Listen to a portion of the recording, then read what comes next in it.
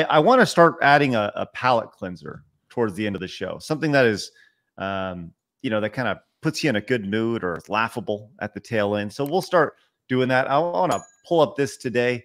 And this was from Australia, which I just absolutely love everything about this. And this is spectacular. At least I feel it is. Blabs, have you seen this video? I put it in there. Did you get a chance to see it? No, I didn't see this. But I'm curious. Okay, so look, we've all been through a bad breakup at some point, right? There's always that time where you break up with somebody. Maybe you get ghosted. Maybe you had some sort of fallout along the way.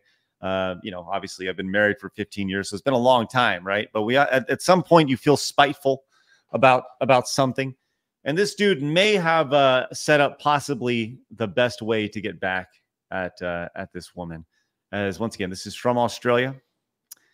Says, what's the most petty thing you've done in a breakup? Let's just check this out real quick. Cairns mother has been forced to block dozens of calls after her ex-partner allegedly took her phone number and plastered it on poles here around the CBD, telling people to call up and impersonate Chewbacca for a chance to win $100.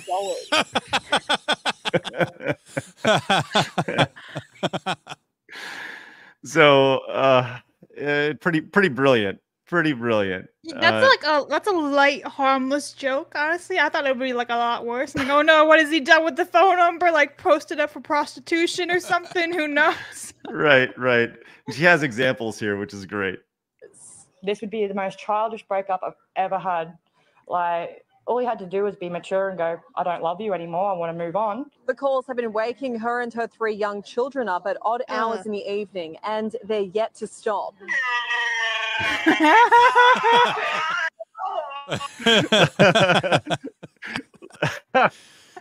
Pretty genius. That's great. I feel bad for the young kids though. That sucks, but that's hilarious. Oh my God. I think she should just change her phone number. That'd probably be easier. Right.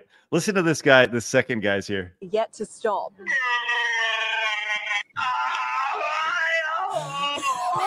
I want my $100. I want my $100. Hey, mate, give me $100, mate. Oh man. Yeah, Mock over on Rumbles, right? Says, is it childish? Sure. Is it funny? Absolutely. Right. Yep. 100%. I'm getting phone calls at really strange hours of the night, about 1 o'clock till 4 o'clock. Forced to call back the wannabe Wookiees and tear down the posters. Anyway, so there you go. Genius or evil? Both. Yeah. Yeah, both.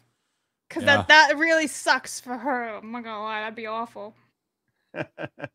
I mean, pretty genius. Yes, it does suck, but at the same time, if you're a guy who's really mad, like we don't know why they broke up, right? Maybe she was horrible. Maybe she was horrible, and maybe she cheated on him, right? Maybe he cheated on her. You don't know why. You don't know why these things happen, but it is. Listen, people making Chewbacca noises, not a whole lot negative can come from that.